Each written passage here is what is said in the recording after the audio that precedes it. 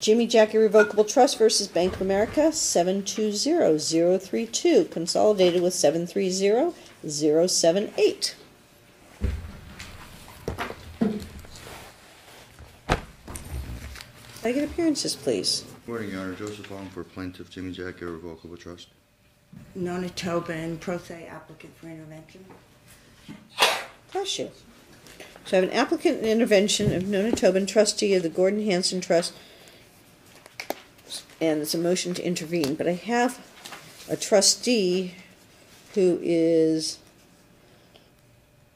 oh, okay, I've seen your motion to intervene. I have an opposition and I have a reply. And do I have anyone here from Bank of America, Sun City Anthem,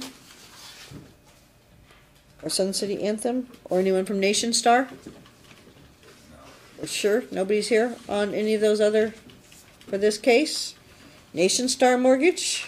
Anyone want to check their cell phones outside in the anteroom for a moment to make sure that they're not here on this case? The reason why I'm saying that is I've got counsel here that's... Nation Star is represented by Wright Finley. Oh, it's Wright Finley? Yeah. Okay. Yeah. Without me double checking everything. Well, we know Wright Finley chose not to appear at my last court-ordered hearing, so...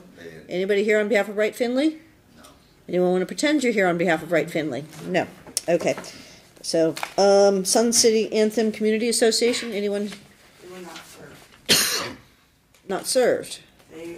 They have not been served ever.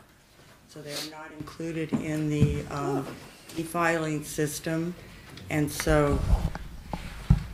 That's my court recorder politely putting the recording device a little bit closer to you so she can hear you. Thank you so much. Okay, so Sun City, you say, is not served, so I don't have to... So I've got all parties who choose to be here. Okay. Go ahead, it's your motion to intervene. I got some questions, but I'd rather hear your position. I'm appreciative of the very lengthy, which you submitted. Appreciative of their opposition. I'm appreciative of your reply, so go ahead. Okay, thank you. I am filing this motion to intervene on a quiet title case, and I am the beneficiary and trustee of the trust that was the owner of the property when there was a disputed HOA foreclosure sale. And I'm intervening. I meet all the conditions of Rule 24 for intervention by right. I have an interest in the property, which would be impaired if these two cases go forward without me being permitted to intervene. The other parties cannot represent my interests. Their interests are adverse. This was timely filed, and I followed the procedures in Rule 24.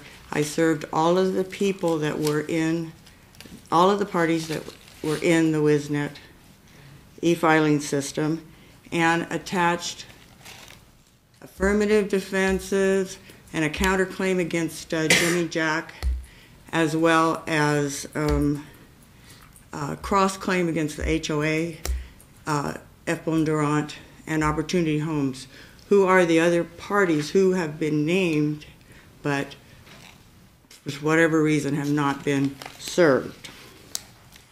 Or they've served at the beginning and then not served, but they're not in the WISNet system. The opposition Mr. Hong filed was not timely according to Rule 220E.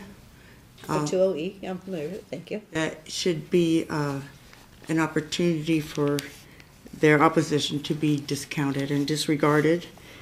In addition, on that same rule, a later section, the opposition was just a bare bones without any legal standard or any actual merit. Let me hear from opposing counsel, and then the court's going to, then you get a last and final word. Counsel, I mean, I read your opposition. I mean, just because it gives somebody another chance to do it doesn't mean that they don't have a chance to do it. I mean, I got a motion to intervene. I understand that, Your Honor, but remember, procedurally, there's one case now because of the consolidation. Mm-hmm. Okay, so this case that we're here on is over 1.5 years old. And right now, And how much have you done on this case, counsel? well, no, this was the whole issue on the res judicata argument. So, Appreciate right. So at this juncture, it's between my client and Nation Star, irrespective of the res judicata argument, as to whether my client owns the property free and clear or subject to Nation Star's deed of trust. Now, in trying to decipher the proposed pleading, proposed intervener has to understand that there's no right of redemption here. So the only way, I'm not seeing what interest in the property that she can potentially claim here. And as for the opposition, it was timely. It's 10 plus 2, 10 plus 3. It was timely filed, and so that's not an issue. But again, I think the core question is what, from trying to decipher the proposed pleading, I just don't see it. And I'm sure we can do motion practice after if the court grants the motion, but from the proposed pleading, there's no indication of how she can claim an interest in this property. Yeah, I don't see it. Okay, thank you. Go ahead, you get last word, then the court makes a ruling.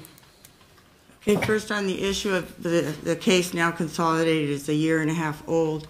Mr. Hong did not record a lis pendens on his original complaint that he filed in June of 15, so that neither Nation Star nor any other interested party was aware of it, and he didn't even serve the HOA, although he named them.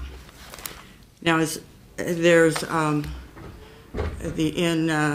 Shadowwood, there's a discussion that even if you are not in possession, that the court can sit in equity to resolve the differences. The claims that I make are not, is that HOA sale was invalid.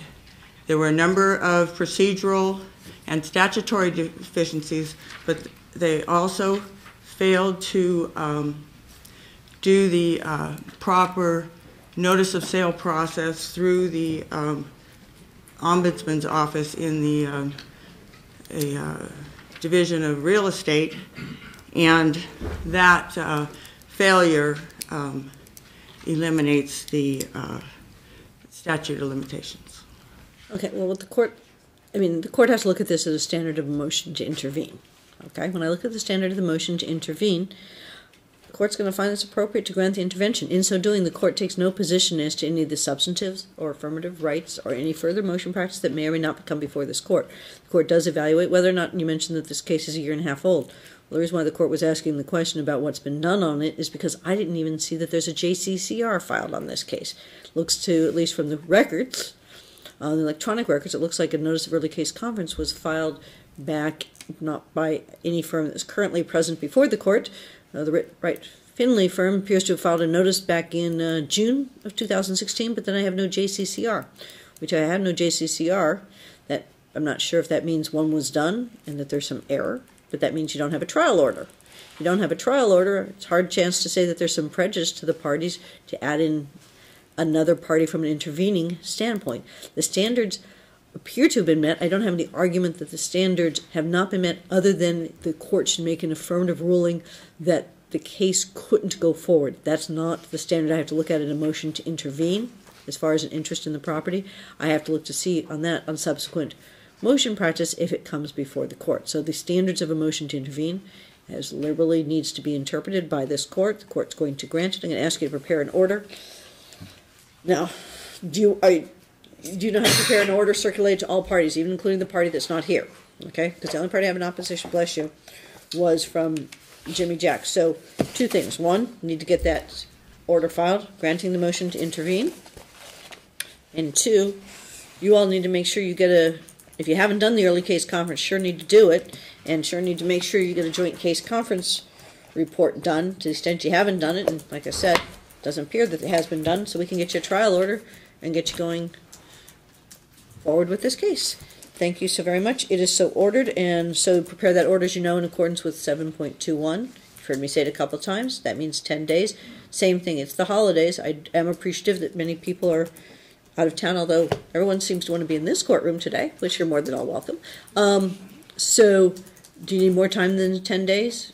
Or just 10 days to prepare the order and circulate to all parties? Meaning you have to have an order that says it's granted. So the question about all parties, that means even if they're not in the WISNAC system? Well, that means everyone, you said you've signed up for electronic service, right? Yes. But you can e-serve a draft of the proposed order and let everyone know that you're going to submit it to the court. You have to give them at least 3 days to respond, okay? And then say you can submit it to the court. So you can do the 10 days, or like I said, some people have been asking me in light of the holidays that they want a little bit more than the 10 days. If you're so asking, same as other people, I'll grant it to you just like I do to anybody else who's been asking. And I can say that instead of 10 days, you can have it done by January 6th. Does that meet your needs? Yes. Okay, any objection, counsel, to give more than the 10 days? I presume that works to everyone's advantage, right? I do appreciate it. Thank you so very much for your time. Have a great holiday. Okay, page 12. I open. The Tobin parties were the trustee and the individual. Nona Tobin is an individual, a resident of Sun City Anthem. She's the beneficiary and the trustee of the Gordon B. Hanson Trust, dated August 22nd, 08, amended August 10th, 2011. The Gordon B. Hanson Trust was the title holder of the subject property at the time of the disputed HOA foreclosure sale.